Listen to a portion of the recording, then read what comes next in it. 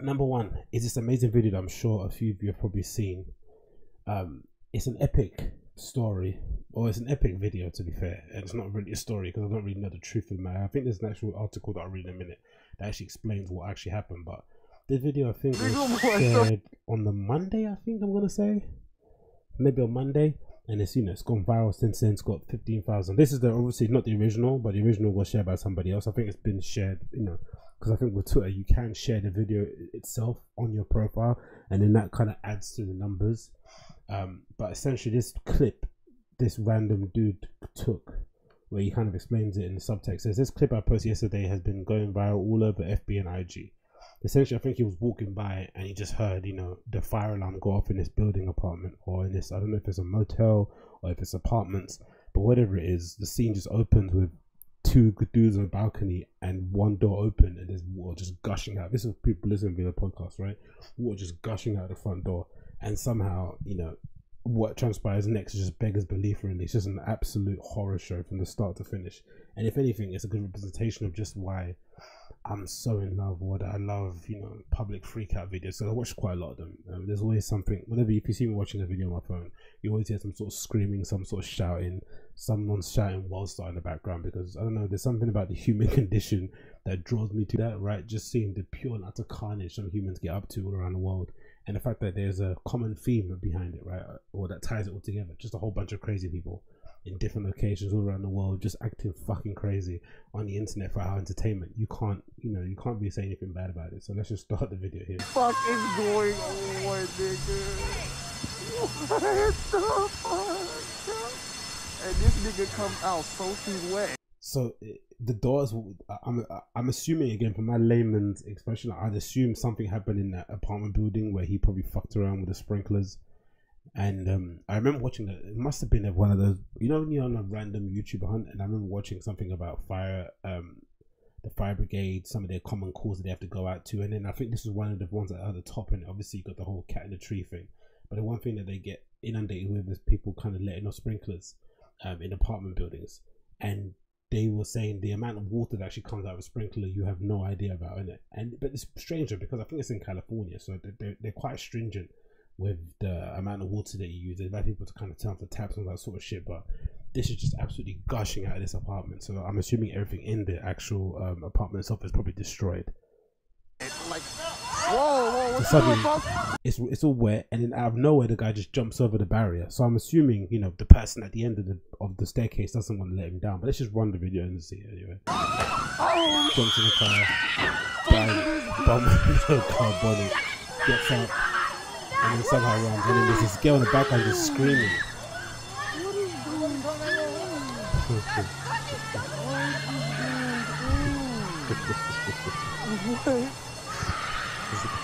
You hear the girl in the back. What the fuck is going on? Nigga, this shit is what? Oh my god. Who is screaming? Oh. And of course, there's always that one hysterical. Obviously, the little kid I don't have any problem with, right? She's probably looks like she's under the age of 12. Fair enough, let her scream and get all hysterical. But there's always one woman out there in the background that's always screaming, in it, get the police! Someone call the ambulance! Someone call the police! However, you know how Americans say police to the police, or someone recording with their phone. Okay, you record me, I'm gonna record you. It's just a fucking bizarre video. Again, there's so many questions, so little answers. Why is there a cleaner there at that time of the day? I don't know. She's obviously looking at it thinking, I'm not gonna clean that shit up, right? Then that guy jumping over, does he live in the apartment? Was he trying to rob it? He doesn't look like he doesn't look like he's trying to break in, right? He jumps. The funny thing is that he jumps over the barrier and he's still sagging his trousers, right? He hasn't necessarily tried to pull his trousers up, which is probably difficult to do once your trousers are soaking wet, but his trousers are still sagging. His hair is still quite, I think his hair's alright, isn't it, as he's coming down. Oh my, his hair looks alright. So then I think the next topic, or the next actual bit of news, was that TMZ found out what actually happened and provide some context on it. You know, just when you want some clarity and you want someone to come and let you know what happened. TMZ kind of provided some of the context behind it. So this is the article from TMZ. It says the following here. Flooded hotel viral video explained 10K in damages. Jesus Christ. So it says this guy who ran out of a flooding hotel room didn't only ruin the Nissan he jumped on, of course, yeah, because he smashed the roof and the front winch, the front window or windscreen, whatever it's called, and the front bonnet. So, you know, it's basically written off the car, didn't you? I'm assuming. Do you even have the car? No, they're probably bits that you can replace quite easily. The bizarre video started going viral on Tuesday, and the backstory behind it just is nuts. According to the guy who captured the scene on video, the trouble started flowing around 7 p.m. at Studio 6 Commerce in California. The person behind the camera, Prophet Amen Ra, Jesus, that is actual real name. Fucking hell. Wonder what color he is, eh? It tells us fire alarms were going off, but motel workers couldn't get into the room because it was locked. One staffer smashed the window to get inside, and once the door opened, the water started gushing out. Jesus. So I guess he was in there, right? And the alarm was ringing. So it says, now internet famous jumper escaped the hotel employer's grasp. Okay, so that guy with the muscle that was one of the people that was in the hotel, I'm assuming, and hopped over the railing to flee the second floor building by bounding down onto the Nissan Nora. Smart move.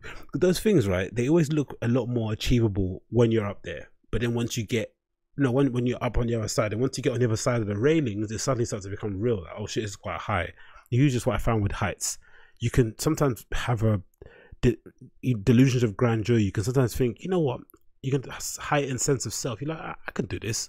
Then once you step on it, you're like, I probably can't. So, but for him, it was too late. He already had made a decision, right? Once you get over the other side, there's no going back. You have to just go with it. And unfortunately for him, because the water was gushing out, the whole roof of the car was wet. So then he has slipped. But I think if it would have been any other moment, he would have been okay to land on it and just jump off. It would have been perfectly fine.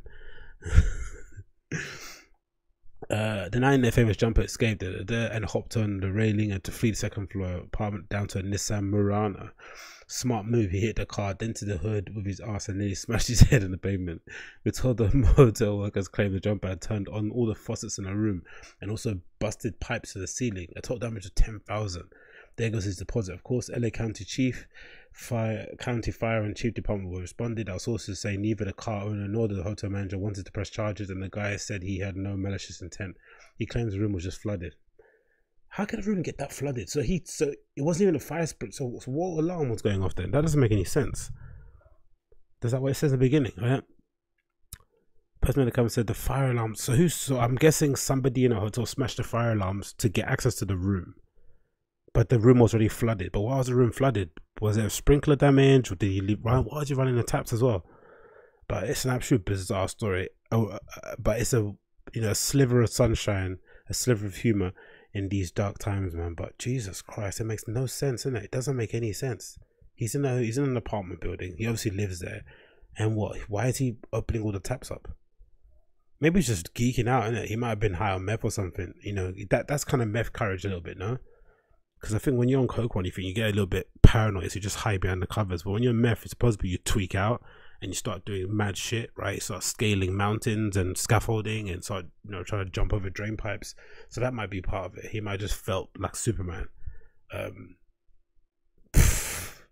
Or he just started washing his face and then he just let the tap on. I don't know. But it's just a bizarre story, though. You can't explain crazy. I think I've got to stop doing that. I try and understand crazy too often. Maybe because I know deep down I have the possibility of turning into one of those crazy people. But you just can't explain crazy sometimes. Some people are just, they're just TikToked, as Tom Segura says on his podcast, Your Mum's House. Some people are just TikTok.